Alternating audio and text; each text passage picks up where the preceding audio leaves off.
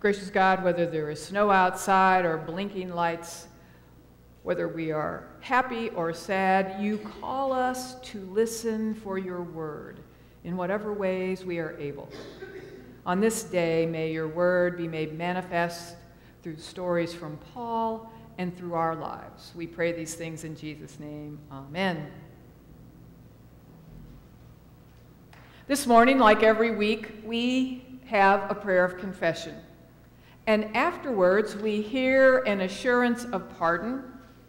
And quite often, we hear these words in particular: in Jesus Christ, your sin is forgiven.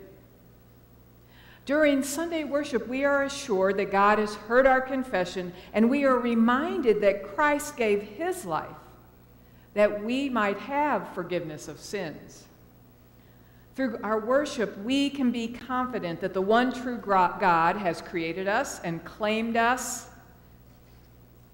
We can be certain that we are God's beloved children and we've been forgiven through Christ, that we might have new life. Every week we hear again and again that we have been justified by our faith in Christ.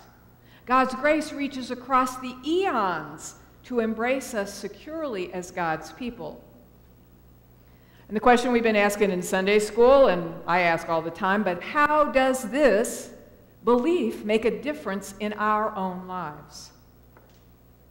On Sunday mornings, we are reminded that we are justified by God's grace through Christ. But do we realize that this is not the end of the story? Instead, our justification, symbolized for us in the act of baptism, welcomes us into the community of faith. Our justification, symbolized for us by the sacrament of Holy Communion, opens the doors to the Christian life. And yet, justification in and of itself does not make us Christians. Our faith alone does not save us. This doesn't mean that faith isn't important. Although our faith is not the cause of God's lovingness, it is the indispensable means by which we accept and live from God's love. Faith alone does not make us right with God. It is God's grace in Jesus Christ that heals our wounds and forgives our sin. Faith is our acknowledgement that this is true. Now, justification is one of those terms that preachers throw around time by time because the biblical text witnesses to this word, to the reality of justification, particularly through the words of Paul. This morning we look at Corinthians, but first we hear these words from Romans. Paul clearly testifies before us, therefore, being justified by faith, we have peace with God through our Lord Jesus Christ. Being justified by faith, we have peace through God through our Lord Jesus Christ. Now, there's another word that is often tossed from the pulpit lest. This is a concept often confused with justification or simply misunderstood. If we listen to our verse from our passage in 1 Corinthians, we hear one form of this word. We're in 1 Corinthians, and this is verse 2. To the church of God that is in Corinth, to those who are sanctified in Christ Jesus, called to be saints, together with all those who in every place call on the name of our Lord Jesus Christ, both their Lord and ours, grace to you and peace from God our Father and the Lord Jesus Christ. This text points to the idea of sanctification. So what does it mean to be sanctified in Christ Jesus? What does it mean when this theological jargon is put before us? And Paul's good about that sometimes. Sanctification isn't meant to be jargon, but sometimes I think that's all it is. Basically, sanctification tells us about what happens after we've been justified by God. Having faith that God's grace through Jesus Christ offers us forgiveness and salvation is only one part of the story of the people of God. For having faith is only the beginning of the Christian life. Living our lives as though we have faith is the other part of the story. The book of James tells us, "What good is it, my brothers or sisters, if you say you have faith, but do not have works? Can faith save you? If a brother or sister is naked and lacks daily food, and one of you says to them, 'Go in peace, keep warm, eat your fill,' and yet you do not supply their bodily needs, what is the good of that? So faith by itself, if there are no works, is dead." What this says is if we claim to be Christians, then we are obligated to act like Christians. We bring money for St. Clement's Food Bank because we just don't say to people, "Oh, go eat, have good, be at peace." We actually act out our faith. We must reach out to those in need, even if they are not close friends or members of our family. We must strive to seek justice for ourselves and everybody around us. We must reach beyond our own comfort and well-being and extend the hand of Christ into the midst of a world that is filled with violence and prejudice, apathy, and despair. This is what it means to be a Christian. And when we fail, which we all will, we are called to try again and again. We are called to remember that through Christ, God has claimed us once and for all. We're never lost. We're always claimed, but we forget. We are called to remember that we are justified. And with this memory, we are called to allow the Holy Spirit to open us to the reality of God's love and mercy, sanctifying us each day, to strive, however imperfectly, to reach out to others. Dr. Shirley Guthrie's book entitled Christian Doctrine may help us better understand how justification is distinct from sanctification. Justification tells us how a person becomes a Christian. Sanctification tells us how a person grows in Christian life. Justification tells us about God's gracious action towards us. Sanctification tells us about our response with obedient action to God. Justification that tells us that God is for us, forgiving us, saving us from our sin. Sanctification tells us that by the Holy Spirit, this same God works in us, helping us to leave our sinful natures behind and begin a new and radically different form of life, again and again and again. In justification, the covenant-making God makes a promise, "I will be your God." In sanctification, the same God also gives an inescapable command, "You shall be my people." Justification tells us that Christ died for us. Sanctification tells us that the same Christ is our Lord, who commands us to live in love. Justification tells us that God adopts us to be God's beloved children, and sanctification tells us that God expects us and helps us to live as God's children, and therefore as brothers and sisters of one another. Justification and sanctification are related as gift and task, creed and deed, theology and ethics, faith and life. We're receiving and giving all at the same time. No one is a Christian until he or she are both justified and sanctified. Now, in many respects, justification is the easy part, for this is the part that is 99% the working of God, 1% our work. On the other hand, sanctification requires human participation and effort. It's a 50-50 partnership. God has provided us with all the resources and the motivation to live our lives. We have energy, and we have to share it. We have love, and we have to give it. As I was thinking about justification and sanctification, and I've said a lot of words, and I've said both those words a lot of times.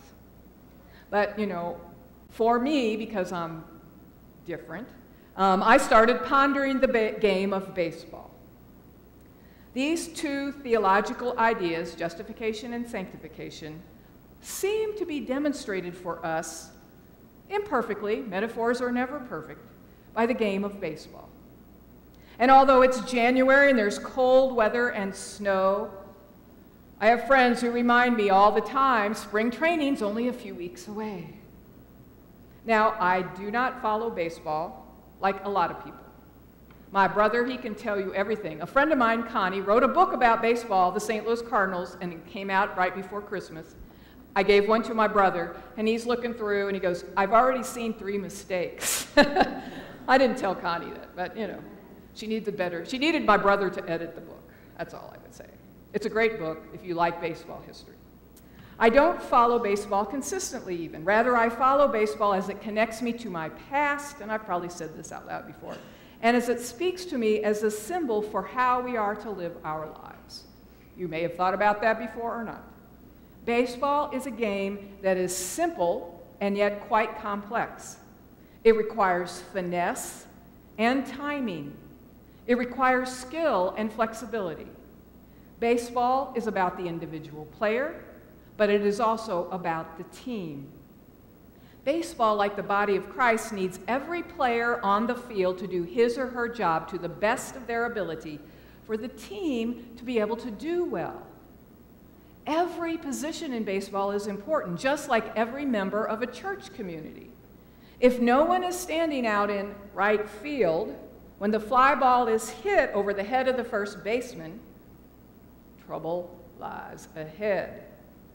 If no one is here to greet people or prepare communion or type the bulletins or sing the hymns or pray the prayers, trouble lies ahead. Okay, so we can tie the team metaphor with the body of Christ, but what does this have to do with justification and sanctification? I'll probably tell you. Now, I know everyone's probably not a fan of baseball, but I do hope you've seen at least one game in person, not on TV. It can be Little League. I mean, there's baseball everywhere. Little League, high school or college, church league, or professional league. TV's okay, so if you've at least seen it. But try to picture a baseball diamond, perfectly measured lines from home plate to each base. It's always perfect, and it's always the same. A pitcher's mound is in the middle of the diamond, and the green grass, you know, unless you're just making up a game and you're playing in the street. But basically, in the real baseball game, Little League or whatever, or softball, the green grass surrounds everything. You know, being from St. Louis, where baseball Cardinals reign supreme off and on through all the decades, they've had a little slump since 2011, but, you know, they have been into the playoffs, but they just haven't won since then. Almost all my friends played Little League or church league. I mean, now girls played softball back then. We didn't play baseball, but we played in our backyards, in the middle of the street, at the park after school, all summer long. Now, my terrible sadness is I'm a mediocre player. I can throw and I can catch, but really, whatever it means to keep your eye on the ball, I can't do that. That always made me sad. I once got a double, but I'm sure that was by accident. I walked a lot because I was tall, and so Anyway. Although I played baseball or softball in different forms throughout my life, usually when I picture a baseball game, I picture, I'm at a stadium, whether it's the Pirates or the Cardinals or the Nationals or Houston. I've been a number of places, minor league teams. It's always fun, but it's always the same. There's some consistency about it. You know, you arrive at the stadium and there's a whole bunch of people. There's excitement in the air, especially if you're rooting for one team or the other. And there's also the smell of popcorn. It used to be cotton candy. I don't know, do they even sell that anymore? Of course, nowadays you can get anything from prime rib to tacos to hot dogs, but if you could have, prime rib, why would you want a hot dog? But anyway, and it's all way too expensive. But excitement mounts until the players run onto the field to begin the game. It is this moment, that moment when the players run onto the field, that I tie in with justification. The players carry the gifts that God has given to them onto the field. They've been justified to play. They believe that they are free to pursue this game within certain parameters with all the freedom and finesse that they have. Sanctification, however, begins when the umpire yells, "Play ball!" Yes, the players have been freely chosen to start the game, but it is expected that they will share their skills with the team to help them move to victory. In an ideal game, every player on the home team is alert and in position as the first batter steps to the home plate. The team's goal, led by the pitcher, is to make sure everyone who steps into that batter's box never finds their way back to home plate. Of course, the batter, being from the opposing team, hopes that he or she will be rewarded with a trip around the bases, either one at a time or with the crack of a bat, sending the ball over the fence for a home run. Sanctification is like the game of baseball in that we have been freely chosen to play for Christ's team. It's a poor metaphor, but it is a metaphor.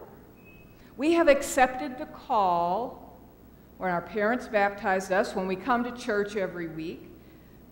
We have accepted the call every time we partake of the Lord's Supper.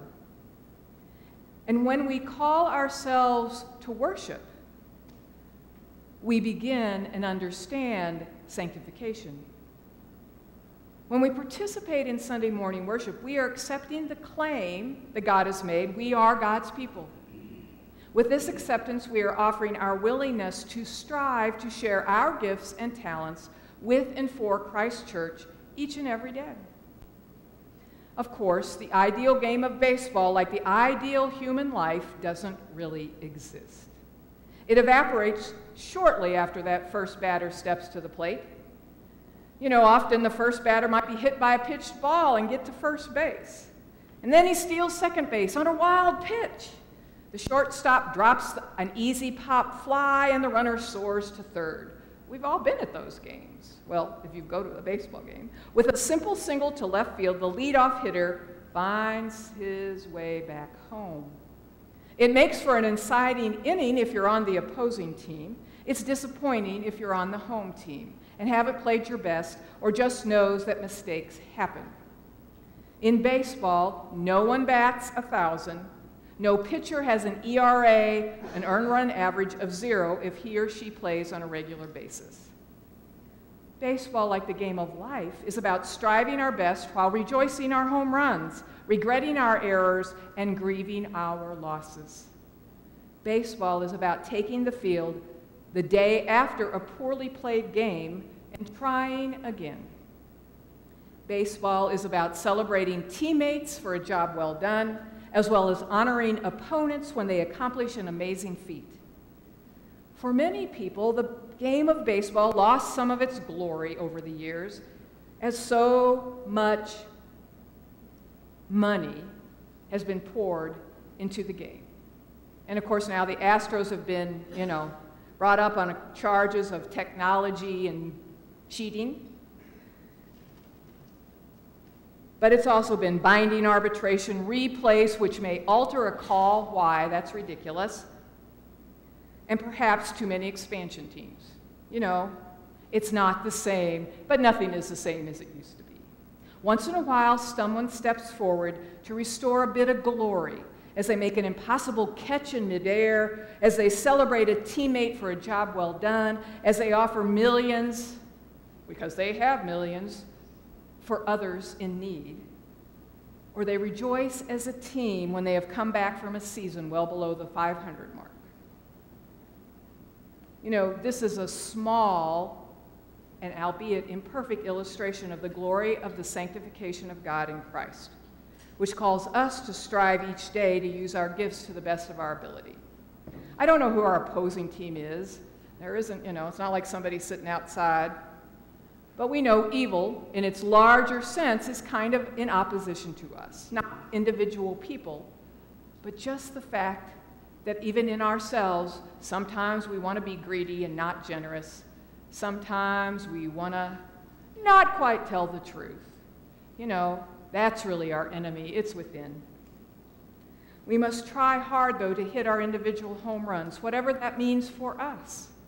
At the same time, we must never forget that we are part of a team that is the body of Christ.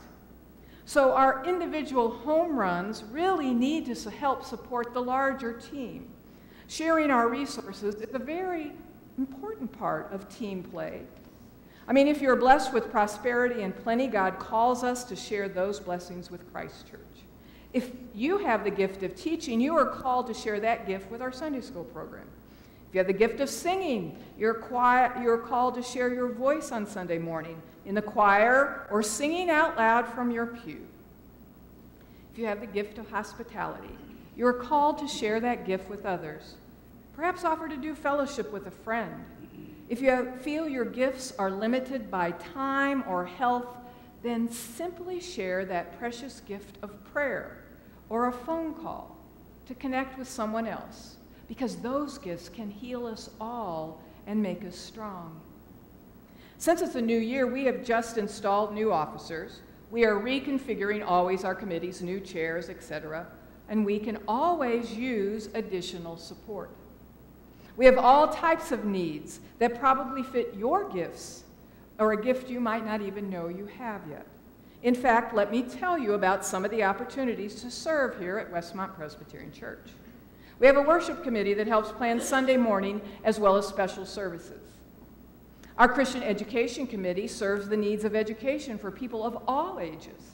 The members of the Finance and Stewardship Committees have the responsibility to decide how your resources are shared with the congregation and the larger world.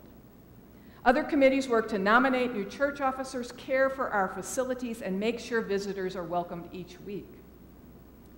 Now, next week is our annual congregational meeting, where the budget will be presented, and the ministries of the church are all outlined in our annual report.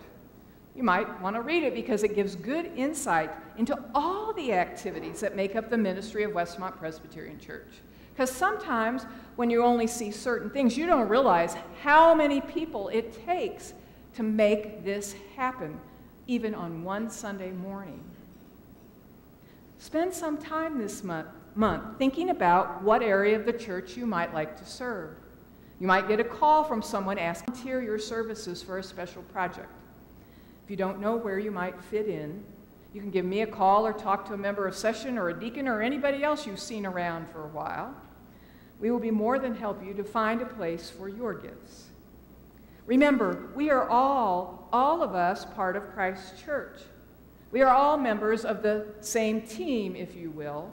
We've been justified by God's grace in Christ that our lives may be sanctified as we journey forth each day, striving our best to follow where Christ will lead us, because we don't know which way we're going to go.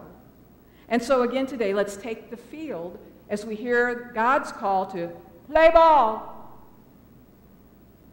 And we do all this in the name of the one who has called us and claimed us in Christ. Let us bow our heads in prayer. Holy and gracious God, you offer many ways to think about who you are and what we believe. May we continually strive to offer our best gifts to raise up Christ's church here in Johnstown, Pennsylvania. May we also know that your Spirit moves in and among us to heal us, to love us, to comfort us, and console us, so that we all live as your beloved and forgiven people. We pray these things in Jesus' name.